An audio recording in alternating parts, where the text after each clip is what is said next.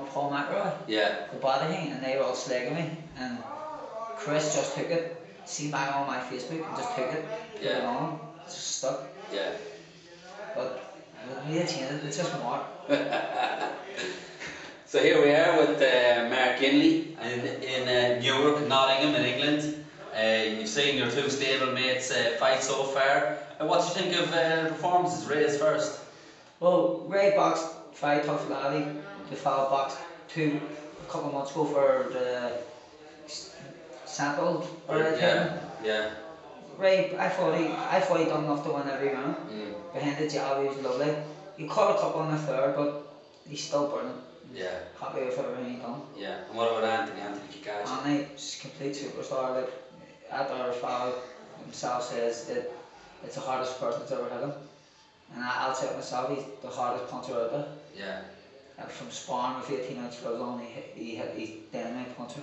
Yeah.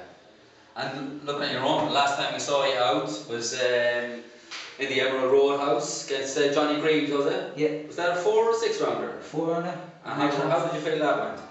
It went okay. Got a bit sloppy the last 2 rounds, but that's just the way it goes. Like. Yeah. But the next fight's going to be a 6 rounder and 8 rounder, so. Yeah. So you're stepping straight up to the six round level. And you've been out of the ring for a little while. Are we going to see you soon at all, or what's happening? I'm just waiting on the date. I'm back training with sparring Anthony for this fight. Yeah. So just waiting on the date. I'm ready to go. Yeah. And I'll probably be sparring Holly next week for coming up to his fight as well. Yeah. Well, with all those bills coming up in Belfast, you know, there's 3 over the next month. Is it frustrating that you're not seeing yourself on one of those? Would you like to be on one of those? Because they're big bills as well. Yeah, it's a bit of a joke, to be honest, because like there's Belfast fighters out there looking to fight, and they're bringing these boys in. Yeah. I don't see why they don't get the Belfast lads on more tickets. There's a lot of Belfast lads on both of those bills, though. Would you fancy? Who would you fancy getting in there with? Well, they were asking about maybe Tony Nance or Michael Harvey for the Odyssey, but I'm not too sure what happened. But I was just told the fight wasn't on. I think there was no space on the bill or whatever. But I'd fight anyone, Demon Tiger, whatever, anyone that they would, I'd fight. So at that, because you were supposed to fight Dave before as well, weren't you? What? Yeah, I was meant to fight him twice. I think he's retired now.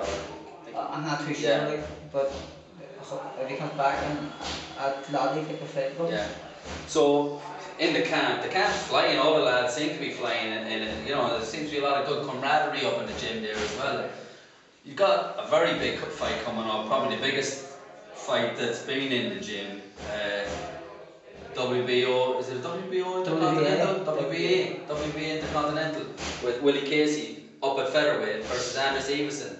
Do you know much about Everson? What's been going on in the gym there with that? I don't know too much about it. I haven't sat down and watched Everson, but I just know Will, he's looking good, he's looking sharp, and I know he can do it. Yeah. You know, like, he's been awarded, maybe because he doesn't have a title. Once he gets his title, they can't award him no more. Yeah. So I just hope he gets what he deserves, because he puts it in the gym, so he may as well get it.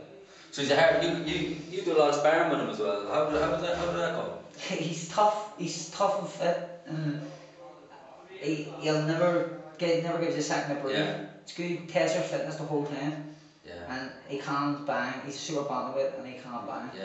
And what you just said there, he is super bantamweight, but this is a featherweight. Do you think that's a bit of a risk for him to take that? Not really, because most of his amateur career he was up heavier and stuff. Well, I know amateurs are completely different from pros, and he's sparring that heavier guy, so I think he'll be alright. It's only £4. But £4 is £4. Sure, we'll just see how it goes tonight. I think he'll get the one. Alright. Well, listen, thanks very much for talking to us, and we'll catch up with you when you get around the fight. Cheers, man. Thank you. Cheers, man. Lovely.